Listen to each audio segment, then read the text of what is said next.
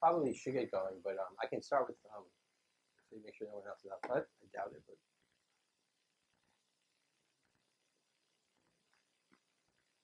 okay. I think we just you can even leave it open if you wanted. It's all right. Okay. Um, Let me just start off real quick. Thank you for coming on such an early session. How many here have had some exposure to SPX? Or let me rephrase it. How many people here it's relatively new to? They're relatively new to SPX. Okay.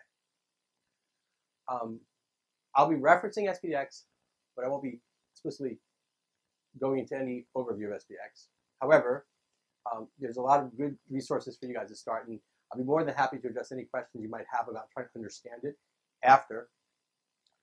This is very relevant to a lot of people who work with SPX files, but believe me, if you're in licensing, you're gonna identify with the content. For those, whether you are really plugged into SPX or not, there's a survey. This card is available, but I guess you can go to the spx.org site/survey and provide just fill out the survey to provide feedback about what you know or don't know about it. Okay. And also worth noting is this is a session today of SPX tools, and following this presentation is two sessions on talking about the neat tools that are available to us to leverage SPX data. And Gary will be leading that session. Okay, so without further ado, everybody can hear me, right? I'm not sure this is working. Okay. So today I'm going to present what I often call my presentation on license to kill. And this is work that's done in a team I participate with, Samir Ahmed, Elisa Sineva, who's over here, and two other people, Morella and Mihai. And very fortunate to have work with them because we come up with a lot of good stuff together. Standard disclaimer here. Basically, this does represent the opinions of the presenter and not the organizations previously worked for or currently work for. Okay? And of course, this is not legal advice. So I'm going to start off, like any good movie, with a really great scene, right? But seriously, this is for people 17 or older. So anybody who's under 17, please leave the room. This comes off of Twitter, and this actually tweet has gotten a lot of attention. It even has a Wikipedia page dedicated to it. And this is a viewpoint that is not necessarily held by a huge number of people in the world, but there's quite a few people who feel strongly that licensing is a real annoyance or it's in the way. Okay? And so he's even gone so far as to talk about some new movement called the post-open source software, which actually, there's nothing wrong with that notion. I just think that there's a lot of confusion in the world, and we're going to get to that. Now, this is a follow-up tweet, which I think he brought some, a grounded, clean cut response to it, saying, hey, you're making your stuff unusable for us suits. Now, I personally think that it's not just the suits, it's all the open source projects, right? If you don't do licensing, it's all about share and share alike. That's at the core of the open source movement. And so, I mean, it's not just the companies that are getting hurt by this, right?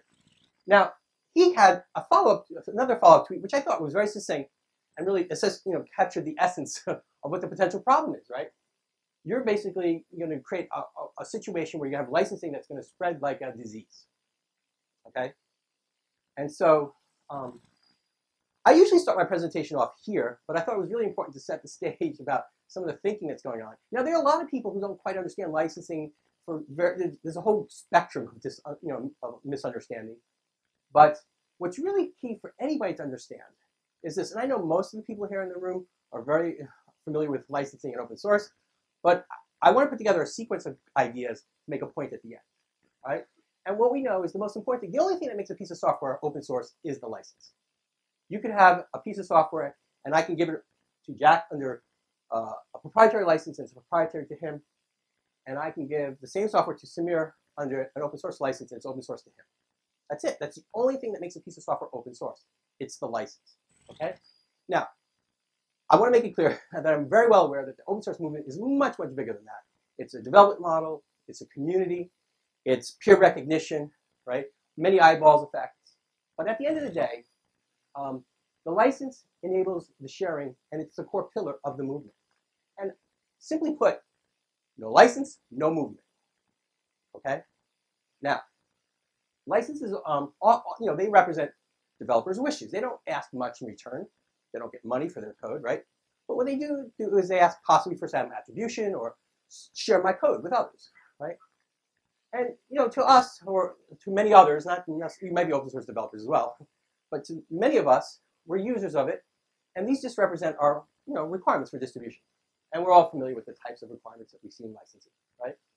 Even the famous buy me a beer condition. Okay. Now, I thought it was just appropriate. I'm not trying to define open source. I just wanted to use this as an opportunity to define a new term for the sake of this presentation. Okay? So open source software really is basically, freely available stuff, free of charge, right? That gives you pretty good easy rights to use, modify, and distribute. And we could debate that all day about exactly what the great definition of open source is, but I'm hoping that captures the basic essence. However, promiscuous source is source code that's out there, and there's plenty out there, where you're granted no rights, right, to use it. And if you're a company or an open source project and you bring it into your project or your company, you actually are putting yourself at risk, right? And so I'm obviously leveraging the term promiscuous from one of the tweets, and I think it's just a stir to bring people more aware. Actually, before I go to the G part, I thought I'd just bring up a simple example, just to ground this a little. Now, this is GitHub. This is a very innocent project. Okay, the person actually wrote some pretty good code. It's without going, you can read about it if you want. It's in the presentation. It's basically looking at a jQuery for animated functions, and basically there's no license information at the top. And if I drill down, there's some really good source code here, but no license at all to be found. Okay, now you can look at all the files. This is not the I would guess the intent was not to inhibit sharing. In fact, they probably really want their code to be used by a lot of people, but unfortunately they didn't choose a license. So technically, at least in this discussion, I'm claiming it's not open source. Okay. All right, now the G part. All right, those who were under 17 can come back in. This is a simple game. Some of you may have seen it once before. I've done it once before. But essentially, it's a game where you see a figure and you come up and tell me what you see. All right? So a common, when you look at something, one person might say, I see a gift wrap package with a bow. He didn't see it, but some people claim that they see a man's bow tie being caught in the elevator. Now, all of a sudden, you had an aha moment, right? All right. Now, this is another famous one. This is, you want to take some guesses here? It could be anything. There's no clear, some people claim they see knots in a rope, right? Some claim they see beads on a necklace. And some even claim they see a bear climbing a tree. Now, if you don't see it right away, it's okay. These are the paws, and he's shimmying up, and you can't see him. He's behind the tree. If you want to get a little help here, there he is. All right?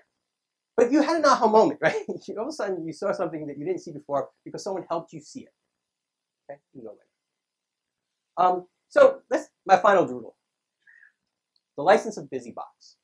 Binary. Not package. Binary. What do we have? We have, some people see GPL2, right? Some people see something a little bit more involved. And it just depends. It could be just GPL2. It depends how you configure it. But more often, it looks like this or this. Because BusyBox, you can build it with many different configurations, including some files but not others. Now, I'll give you an example why that is true. Because traditionally, we think of BusyBox on the GPL2 because that's what we all think of. We're told, right? So BusyBox, by the way, is a fantastic open source project in terms of the richness of the sharing that went on in its history. And that's why it has so many licenses in there. It's a good thing.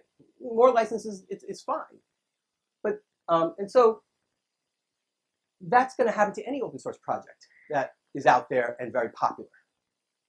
So we have to be mindful of the fact that there's a lot of sharing going on, and licensing is also very, very relevant to that. So for those who are not as familiar with licensing, this is probably will help a little. So in BusyBox, you'll see lots of files. For example, there's signal.c, it's under GPL. You'll have runshell.c, it's under MIT, okay? And you even have files with more than one license in it, okay? And this is a little odd to some, but after you've looked at a lot of code, you see this all the time. So here's the BSD notice in the file. The purple is the GPL v2, and then here's the MIT. Okay, just to give you an example. So these are real files out of BusyBox. So if you're going to build a library, you have to look at all the licensing that goes into that library, or from which that library is derived from. And then you end up with this, and then you end up with that expression. That's how we got the BusyBox binary. I'll give you a little bit more details on that. So now you have several libraries that get built. They each have a set of libraries, right? And then naturally, you can then deduce the licensing of BusyBox, which looks something like this. Okay? All right. So we've already discussed how BusyBox can be licensed like this, or this, or this.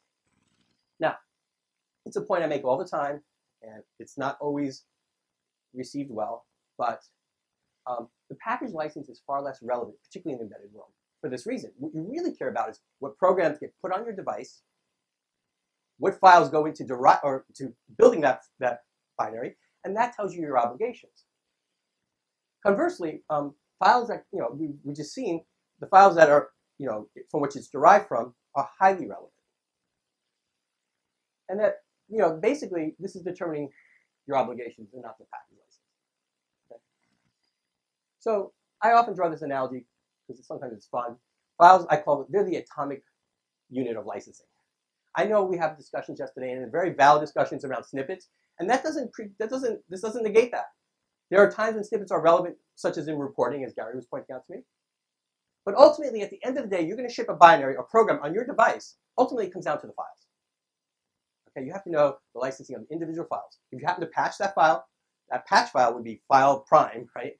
You have to know the licensing of that patch file. But nonetheless, it always comes down to understanding this is the smallest unit of licensing that we have to understand the licensing of our programs. Okay? So I always draw this out.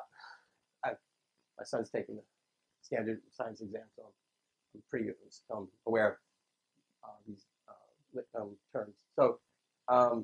So then basically you'd have files would be the atoms, and the programs would be the molecules. Okay? And so that's the analogy that I want people to think about when they think about licensing. Okay? Well, those are the most advanced of us. I understand. So one thing I also want to draw out is there's a little myth that SPX has to be this very unwieldy list of files and licenses. And that's often the case when you have a package. But if you're going to ship a single binary, you just need a single line with a single expression that tells you your licensing. And in some ways, this captures sometimes the complexity around the bill of materials. Right? In fact, you bypass that whole complexity, and you put out a file.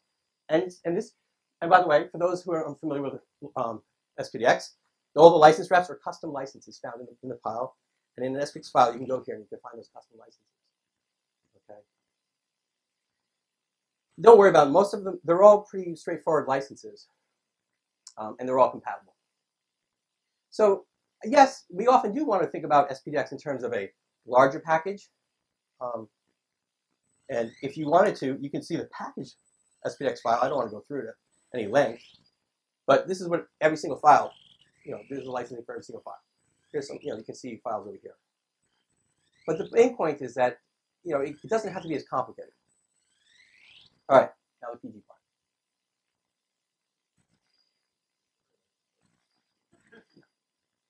I'm sorry.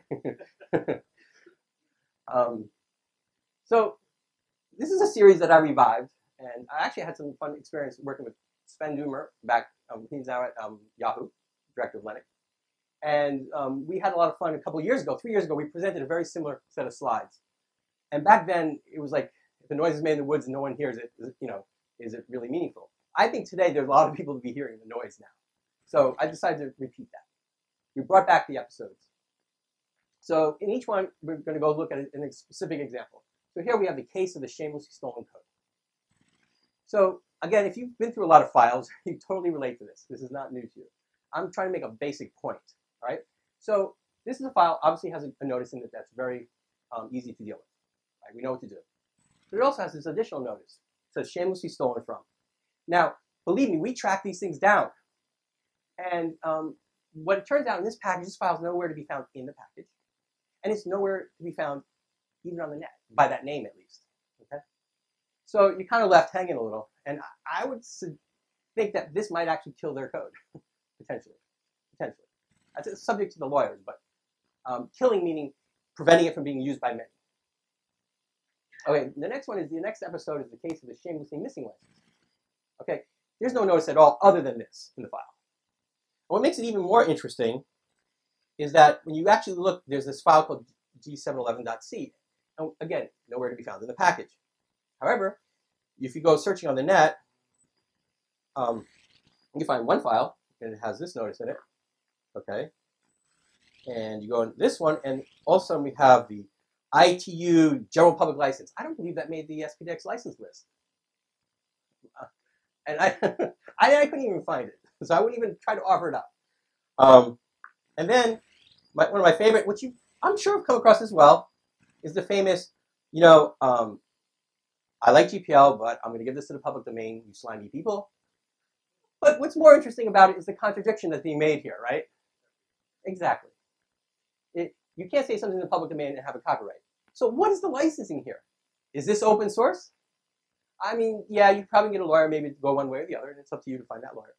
But nonetheless, you're kind of stuck. And again, this is a person who probably, meant well enough to have their code be used by a large group of people, but yet license it to be killed, so to speak. Okay.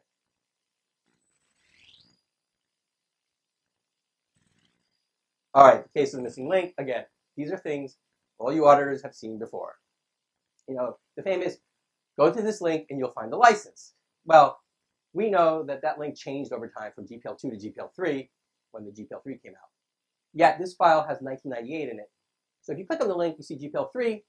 You click on, but if you make the deduction, you're probably thinking GPL2. Unfortunately, if you're using this in the GPL2 project, GPL3 is not compatible. Where do you come down on this, right? Again, I'm not here to solve the mysteries, figure it out. It's just to say there's so many mysteries out there that sometimes, they're just not licensed to be used. And, there's obviously things they could have done. They could have done something very simple as, this is on the GPL version 2. Don't put links in files, all right? This is enough. We all know what to do with this, right? And then the next episode we have the whodunit. I love this one. Modified by many people, distributed on the GPL. Now, who do we go talk to find out exactly which version of the GPL they meant? Now, the good news is at least my interpretation of GPL, all three, GPL 1, 2, and 3 say, if they don't specify the version, you get to pick. So it's not terrible. But they could have did a little better job. Maybe we could have found out exactly what they intended. Yes. Well, then you might be forced. No, then if they don't give you a version, and you get to choose, you'd be fine because you get to pick GPL2. I agree with you. That's correct. It would allow you to pick version 1 as well in a different context. You can take that file out of that project and put it into a different project where GPL1 is only used. All right, another one. I love this comment. They really probably had strong intentions for sharing. Okay, freely distributable. So I probably can assume I can distribute this file, no problem. I probably can assume I can copy this file. But can I assume that I can modify this file? No. So it's not compatible with GPL, and it may very well sit in a GPL project. All right? So again, they've licensed their code in a way that makes it unusable. Okay. So there were very simple things they could have did to alleviate that problem. And they could have chosen any one of these licenses, right? All right. This is the double mystery murder. So this is the README file, the license.txt file, or whatever you want to call it. This is trying to give you instructions on how to interpret the license of a package, which again is a really dangerous thing to do. Because what we're looking at, first of all, they're telling us, fine, great. They're telling us, you should be aware these are licenses that cover, you'll find files under these licenses in this package. And we have to be careful because we know some of them are not compatible, but that's not a big deal. We can do that. Now, then they tell you that, then we find out after doing our own analysis that there are many more in the package. Fine. We're going to be mindful of that. And then they tell us, any file that doesn't have a license, you should assume GPL2. But what happens if they borrowed a file from somewhere else and stuck it in there? And all of a sudden, does this trigger? Do I have a lot of confidence in them that they did that in a very disciplined way? No, I don't. So I'm not feeling very good about that README file or any file that I find in the package without a license. Okay. And then you have this classic situation where see the copyright file or the license.txt file. And guess what? Not found in the project. And this is not surprising because in open source, it's all about sharing. And somebody probably saw a really cool file in another project, took that file, brought it into their project, and said, great, but they didn't pull along the copyright file. So, this is another, we're going to come back to this, any references to anything outside the file is a very dangerous thing. Or it really inhibits sharing. Okay. Finally, the final mystery is the Russian roulette mystery. And the classic situation is no license information in the file at all. Okay? So naturally people want to look at the top level directory. I generally view copying files as just providing me a copy of the license as required by the license. However, some people make a different interpretation. I think that rule is generally followed by the Free Software Foundation and others, because they generally do put licenses in every single file as well. But then again, the question is, which license do I use? Am I allowed to? Probably the safest thing is assume all of them. Right? And how do I know they didn't borrow this file from another project and never even gave consideration to these being at the top level? It's really not information I can really bank on. Okay. So there's some simple things they could easily have done. They could have put in a notice. And what happens if one of these licenses in the copying files was an incompatible license, right? You wouldn't even know which one to choose. All right, but there's some very simple things you can do to a file. It's not a huge effort to make it clear. And we all know what to do here. All right, so I think we've seen a lot of examples. Here's another classical example of a project done well. All right. Now there are groups like the Apache Foundation, Free Software Foundation, Eclipse, Linux Foundation, where they do a lot of great work around putting the right licenses in. Here you have a GitHub project, and at the top level you have a license, a text file. All it does is provide you a copy of the Apache file. No instructions there. That's a good thing. They're probably just trying to satisfy part of their license obligation by providing you a copy. And if I drill down, I'm going to find that here's one file, and all the files have this. They have a notice in every single file. This is a good thing. This is open source software. This is clear. We know what to do. This is what we should be doing. So I'm not against having a copying file. It's just what purpose it serves. Okay. And I can go. This is just another example where you have a license file at the top, right? And then if I go down, there's no information. There's no information in individual files. How do I know they put that at the top and they didn't pull a file in from somewhere else? This is on GitHub. This is real stuff, right? And this is happening in a big way. I'm going to guess. I would gamble on it that their intention was not to make this, difficult to use. And what happens if one of your developers grabbed the file out of this project? They probably wouldn't have grabbed the license.txt file, and it probably would have been a legitimate license for you guys.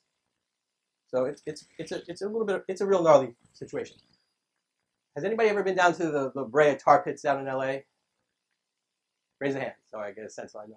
Okay, it's a great place to visit. It's where there's these tar pits that's still there, where I think tens of thousands of years ago, prehistoric animals like the saber-toothed tiger and woolly mammoth would walk into this tar pit, get stuck, and the more you struggle, the more difficult it gets. Now, I don't know if you know about Fred Brooks's book, Mythical Man Monk.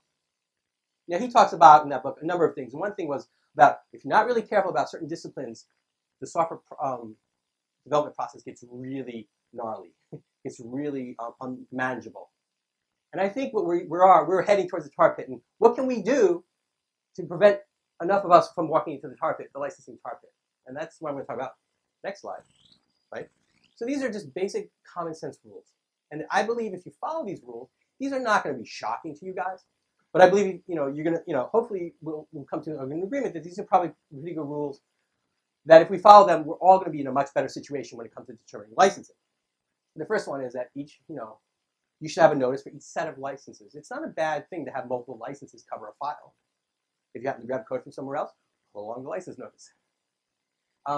Second, and this is a very, very important one, which I know is going to be at odds with a lot of the developers because they think it's annoying to have to make, have a notice in every single file, but you don't want to make a reference to anything outside the file. It just creates a lot of nightmares when it comes to sharing. If you're not going to share your code, if you're going to use it within a single organization, that's fine, But if you have a link or another file, there's high likeliness, if you have a very popular project, that your stuff is going to be used and torn apart and tossed around. Again, so this is just a good rule of thumb. Try to keep the copyright holders close together so you might know who to contact if you need to get a different license, right? All right, this one's, we're back to R. Now, there's a certain movement out there, and I understand it. It's nothing, I don't disagree. There's some people that just can't stand the whole bureaucracy of licensing and the machine behind it. Okay, and that's fine. I think there are licenses for them. Creative Commons 0. If you just don't care, put Creative Commons 0 license on it, and your stuff will be used very widely. And it's very clear what you have to do. If you really want to make a statement, you could always use the WFPL license. Who knows what that license is? Okay, who doesn't? Okay. This is on the net. All right, this is rated R. So anybody under 17, please leave. This is the and basically it's a pretty simple license, which it's up to your attorneys. They may want to have a different interpretation. If I get this, I'm pretty okay with it. I'm thinking I'm not gonna have a problem, but that's subject to an interpretation.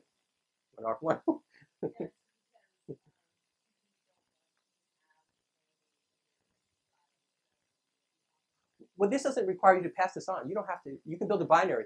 I understand. No, I'm getting technical on you. Yeah. Whenever possible, let's give them credit. This doesn't help. No, I agree with you. Okay. Okay. It's fine because you can do that. It says you can do that. Yeah. So, the copying file has a role of providing you a copy of the license, and we should all consistently try to do that. Use it for that purpose, not as some guiding rules of how to interpret licensing in a package. Okay. Avoid the license.txt file. I adamantly, I'm against the use of this. I understand perfectly why it's so great to put it in one place and it covers everything. But we know that sometimes goes wrong because, you pull in something that doesn't apply to it. It's just too dangerous to be for the benefit. By the way, it's just a good discipline to be able to know every single file, to have a notice in every single file. And finally, just be careful when you do grab code, you pull over the license information. These are really guidelines that I was trying to offer to developers in the community, and I'm going to take a second pass at that. But this is also open for discussion. This is not, I'm not saying this is the absolute set. Yes? What's that? Provided a 6. All right, we're going to put number 8 down. Thank you. Well, I will say one thing. If you do all these, generating an SPDX file will be much easier with the automation tools that we have in the world. You don't even have to create one. We can create one for you, which is going to lead me to the other point. But then it comes down to that whole question about, we've already looked at a bunch of files, and we're starting to wondering, how can we get good quality? What are the techniques? Obviously, you can have a human being, or you can use computer analysis, and we're going to talk a lot more about that in the tools sessions. Okay? And I don't even begin to address those questions because in Samir's presentation, he's also going to talk about quality and how he's found ways to measure it. But the other thing to be mindful of is there's producers, there's consumers in the world, right? And there are different groups. And most of us in the tools group are probably producers, but also some of us, such as Jack, is both producer and consumer. But there are many more consumers in the world than there are producers. So I think that we have to be mindful of the fact that we have to make it really easy. Think about having the Wikipedia database but no web browser, right? It's a huge, amazing amount of content, right? Few people produce that relative to the number of people who view it. If we have really good viewing tools, you're going to just open that huge repository up. Okay, quality matters to consumers. Quality presents a challenge to producers. Okay. I'm not going to go into great lengths. What I do want to have is, or start, is them conversation around how do we talk about quality, because there are going to be tools that generate SPDX, and there are going to be people that generate SPDX. And when we give SPDX to our customers, we need to set expectations. Okay, I can't let them think that it's a high quality file when I know it's generated from a process that's not able to do that. So these are just some definitions, and these are the ones we're using today. These will probably evolve. Maybe as a group we'll even evolve it further, but we're just trying to start the process. Okay, so we kind of come up with these definitions, and even you might have seen these definitions change. On our website we started talking about, if it's machine generated, it was low def. If it was human generated, it was high def, and we kind of threw that out because obviously the tools are going to get better. We like to think a tool can generate high def. All right. So this is the basic framework to discuss this stuff. Naturally, we're seeing today, our experiences, we are able to do it very quickly using some automation tools, generate SPDX, but the quality isn't very high.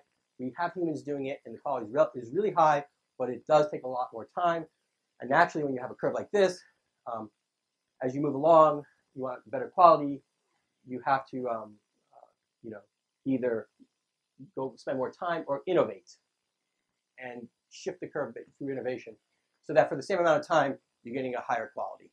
And Samir Hamed is going to talk about that in the tool track that's led by Gary. Okay, and then obviously you can keep going and try to strive for this goal. Now, what we know, even if you have a perfect model, the classic statement in the computer science world is, I'm talking about whether it's a human or a computer, garbage in, garbage out. No matter how good your tool is, if our files aren't very good, there's not much our tools or our humans can do to come up with the good SPDX data, right? So it doesn't matter whether it's a computer or a human. And I think that's one of the things we're going to talk about in a few slides. How do we begin to address that for the benefit of SPDX? So what we're saying here is simply this.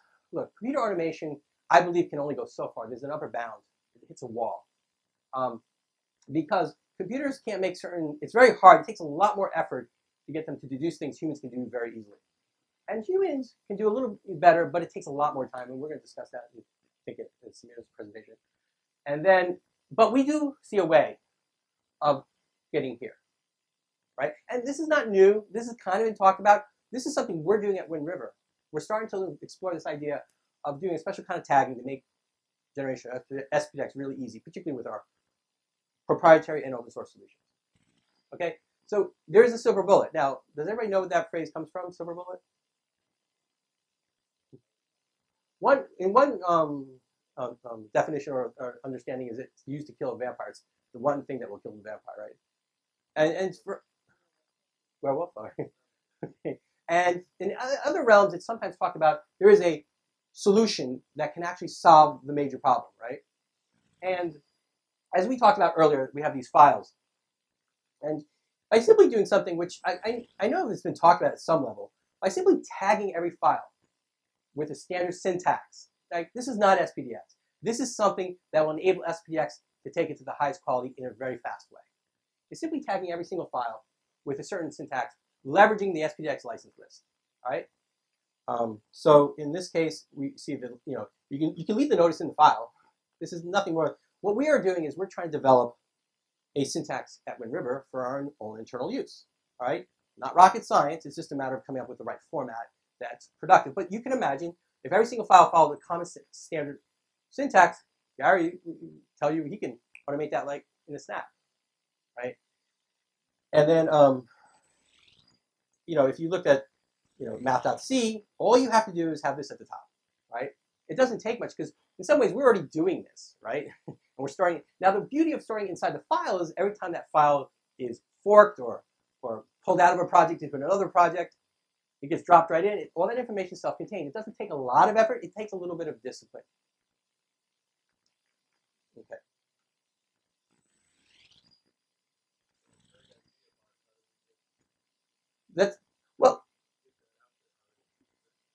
Well, we're going to talk a little bit more in Samir's talk, but what we're starting to do, like we're going to take the BusyBox example. We're going to do that because we have high-def data.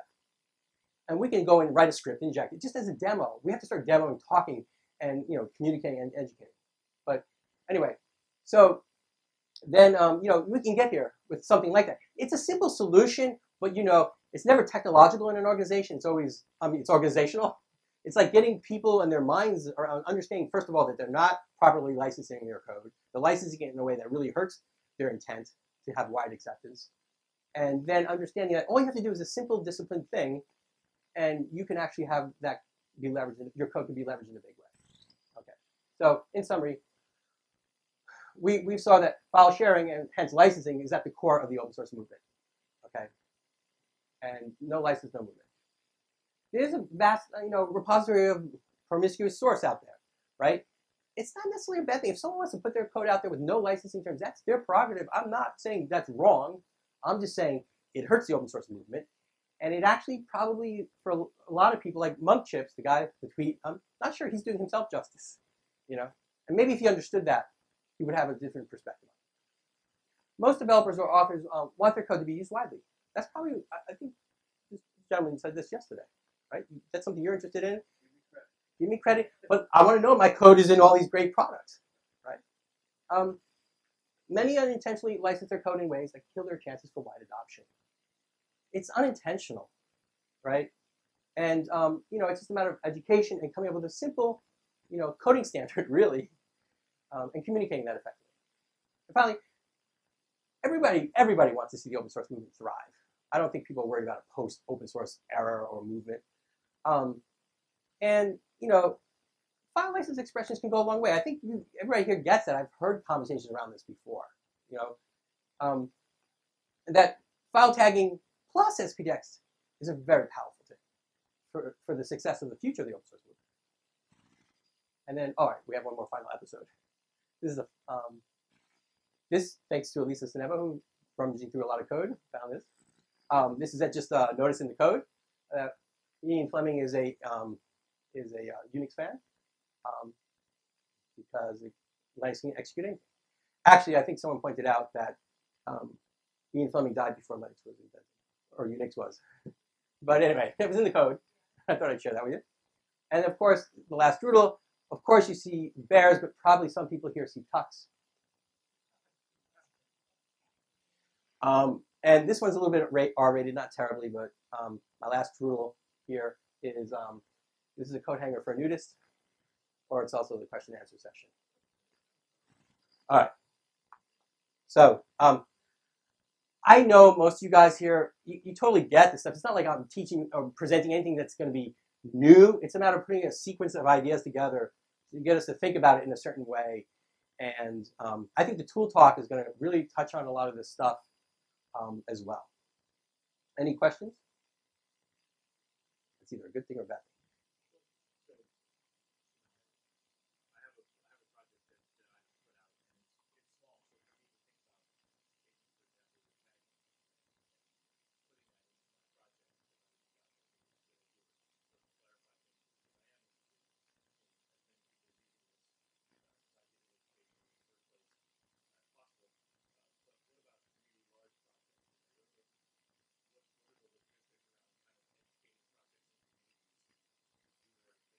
I think I'm an incrementalist, right? And I think even in Wind River, we have the same kind of challenge even internally. We have small projects and we can start to pilot this, and there's large projects I'm not going to mess with, right? But I even think on the large ones, even any new files that are generated moving forward is a big step forward. And a lot of people probably scramble when they're modifying or updating files. If they believe in this, they're going to go back and put them in there. It's not nothing that you can't do now and fit that back in the files, because the licensing information sometimes often is there. But I think that the idea is just for us to understand the problem and just start doing it, because it does behoove everybody that does it. And I think even if you start with one project and you got them to all do it, and then you went to another project, and they said, well, we're not going to mess with those files. We haven't touched those in 10 years, but all new files will do it. I think it's very legit. Let's not assume a perfect world immediately. But as long as moving forward we start doing that, and that's exactly how the approach we're taking. And as far as projects, what we're going to do is we'll talk a little bit more, but we're going to kind of annotate. The reason why BusyBox is not just because it's litigated, but it's a wonderful project. It represents the history of sharing, and it's got all this rich licensing information. And they've done a lot of work cleaning it up. and we're going to use that as an example, and people see examples. It goes a long way. We'll start. It's a process. It's just the beginning. Yes, Daniel.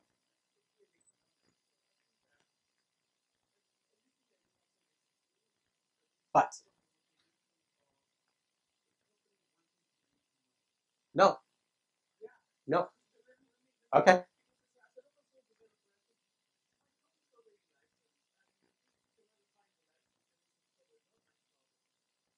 that's right. But you as an open source project, are probably going to borrow someone else's code. So you're going to put your stuff in there, and the guy who does use your project, who cares about licensing, will find your project not very desirable.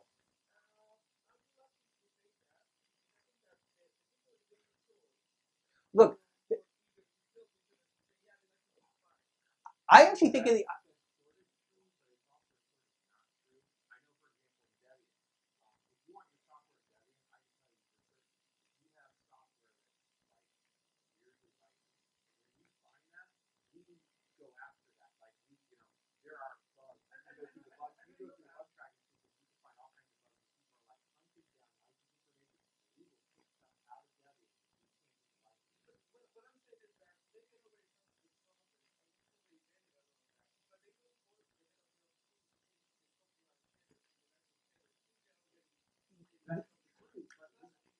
yeah,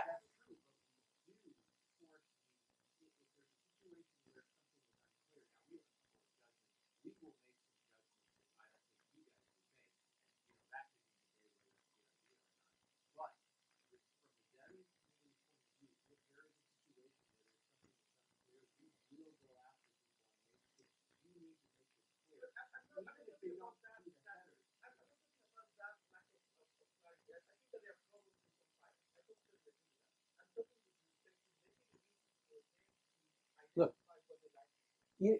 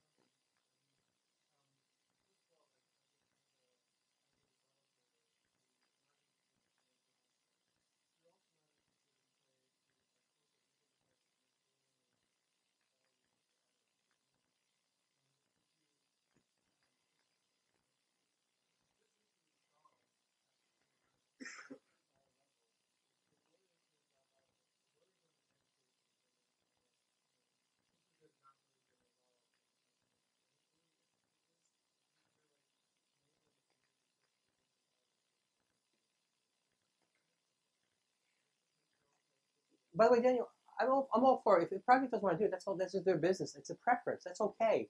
It's not going to be usable by us, and if they don't want us to use it, that's maybe what they should do. But I'm not against that. I'm not even representing Wind River when I say this. I'll say any entity, or corporate or open source, if you care about the usability and the wide adoption of your software, this is important. That's it. That's it. And if someone doesn't buy that, they don't buy it, and their stuff is just not going to have the same comfort.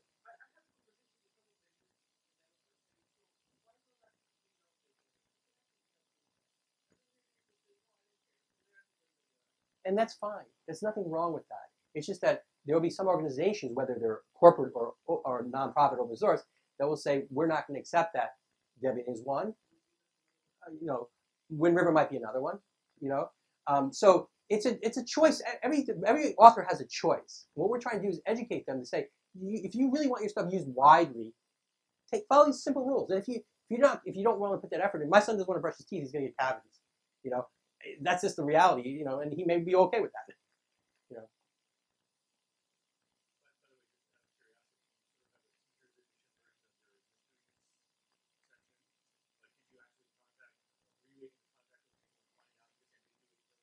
So we do have some kind of minimal efforts that we do because it's a very highly intense, resource intense, because we have millions of files. So from time to time we do reach out, and when we need a really important file, we really want it in, we'll try to get that clarification. But it's not feasible for many of them. Yeah. Mhm.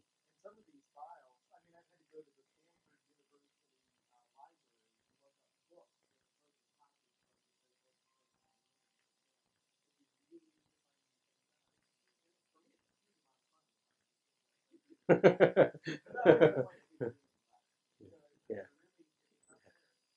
Yeah.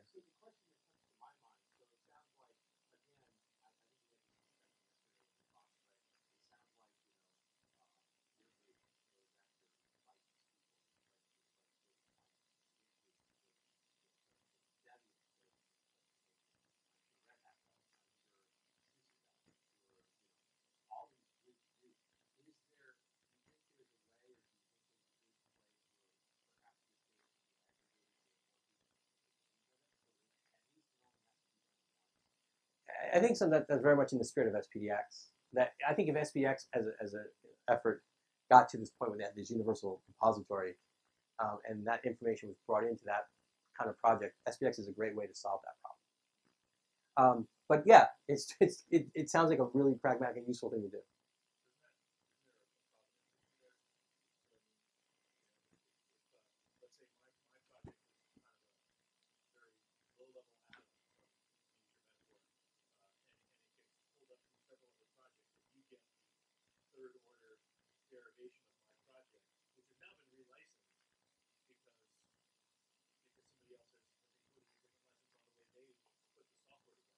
That's a slightly that's a that's a different that well that's a common situation where something goes and it moves along the supply chain and gets added to, and then you have to update licensing information along the way. Yes, but I think what you're saying is, well, when we come across those core atoms and we find that someone learns something, I call it tribal knowledge, and we do kind of have a limited effort to collect up tribal knowledge around information on a given file and record that and share that at the file level.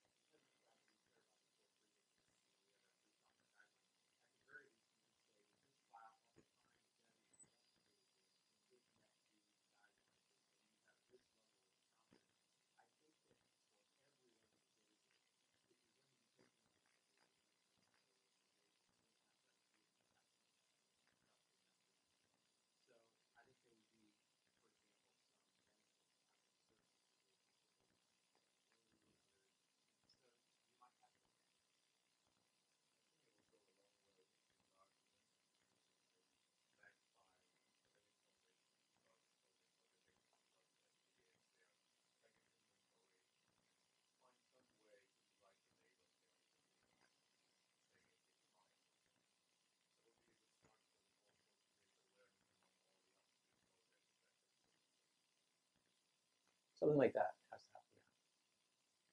happen. Any other questions? Okay. Well, thank you for coming on the early session. And next, we're going to have the tool talk track. Looks like some really neat demos are coming up. And I'll turn it over to Gary. Actually, you have a few minutes to get ready, but you have 10 minutes. 10 minutes.